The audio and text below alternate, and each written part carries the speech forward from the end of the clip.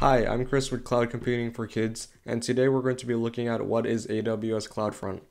CloudFront is a content delivery network that's geographically dispersed. The contents of a website can be cached at a CloudFront edge and point closest to the end user to improve read performance. Where are the AWS CloudFront edge servers located?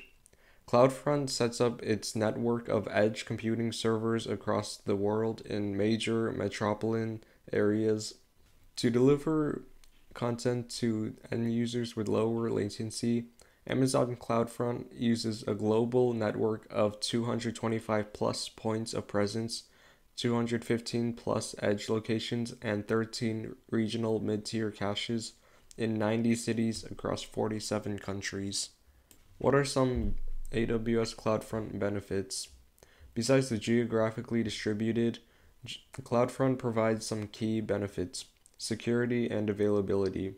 Security: Amazon CloudFront, AWS Shield, AWS Web Application Firewall, and Amazon Route 53 work together to create a security framework standard SSL/TLS encryption and HTTPS. Access control and compliance are supported. Availability: Contents are cached at the edge servers to provide higher availability and redundancy for the original backend architecture. Edge computing, real-time metrics and logging, DevOps friendly, and cost-effective are some more benefits of AWS CloudFront.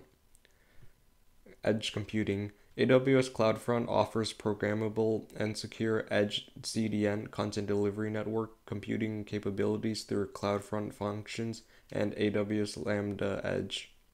Real-time metrics and logging: CloudFront is integrated with Amazon CloudWatch, providing real-time traffic monitoring and historical analytics capability. DevOps friendly: AWS CloudFront offers fast change propagation and invalidations within minutes.